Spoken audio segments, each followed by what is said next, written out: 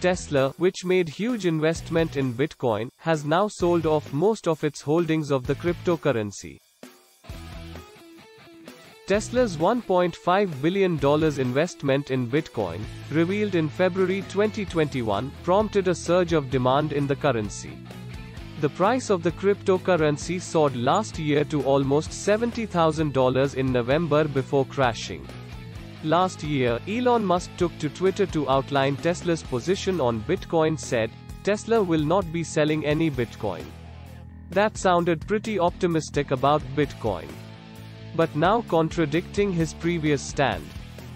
The electric car firm has offloaded 75% of its Bitcoin, which was worth about $2 billion at the end of 2021. Musk provided the following explanation.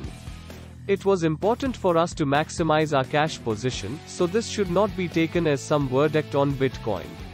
It's just that we were concerned about overall liquidity for the company.